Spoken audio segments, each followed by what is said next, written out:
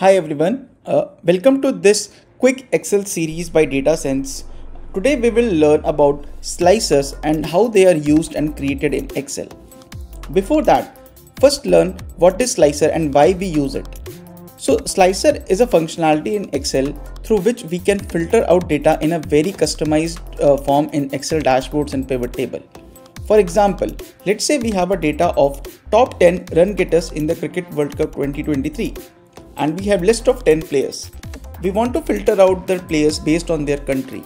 So a general way is just to click Ctrl Shift L and select this drop down and filter out players based on their country by clicking out or clicking in.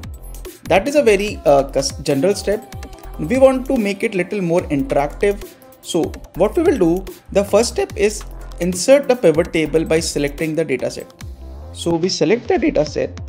We go to insert, we click on pivot table and then we choose existing worksheet and we enter anywhere. Let's say we enter here.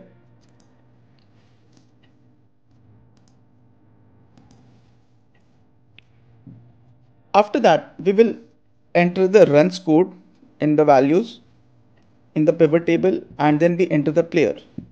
Now we have the list of players with us and we want how can we literally create a slicer so that we can filter out based on their countries. So the last step of this particular step is select the pivot table, go to insert, we see a slicer option here. Click on the slicer, select the variable through which you want your slicing to be done, that is country, and press OK. You'll get a block like this here. Just reshape a little bit. Now when I select Australia in it, I get Australian players. When I select India in it, I get Indian players. And similarly, it will function. So this is a way how you can filter out your data in a very customized, unique form. And it is specially used in dashboards and pivot when you require a lot of automation, lot of interaction from the customer. So the person who is using the dashboard.